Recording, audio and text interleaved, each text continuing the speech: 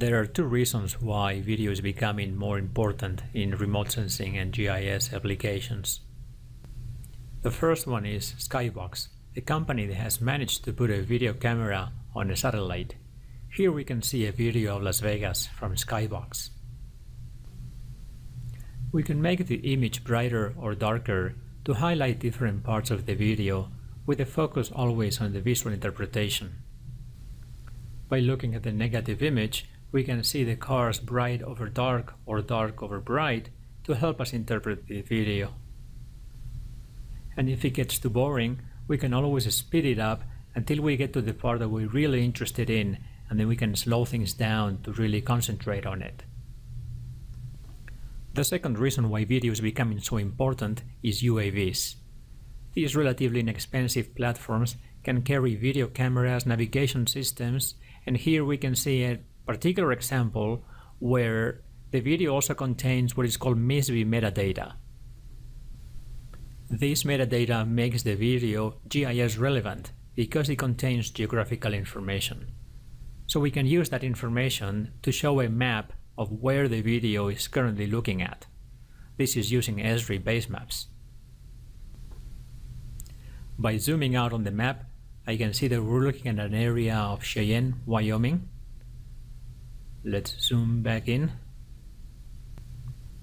As the video is playing, the metadata updates the coordinates of the corners of the video, and we can show them on the map. By clicking on different points of the video, we can see those coordinates on the map. This will help us with orientation, and in this case we can see that the video is pointing south, and we might want to turn things around so the video is always pointing north. The frames are rotated, so north is always up. Let's continue exploiting this ENVI metadata to be able to understand this video even better. I'm going to extract a particular type of metadata, in this case the sensor horizontal field of view, to see how this value changes over time.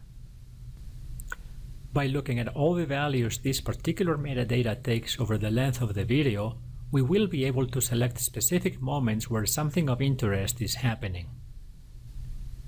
The horizontal field of view represents the horizontal size of the video frame in meters. And by dragging the location bar to the point where the value is about to change to a much smaller value, we will be able to drag and take our video to the point where it's about to zoom in. Like there.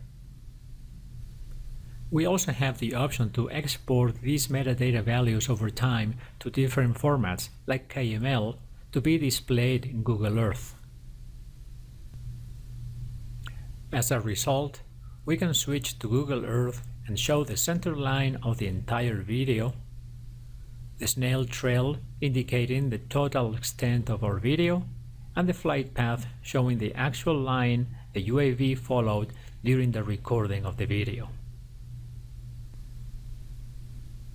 If we go back to our video player, we can have as many frames as we want be pushed onto Google Earth.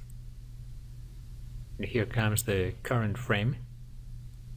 All the associated ENVI metadata is part of the properties that are carried over.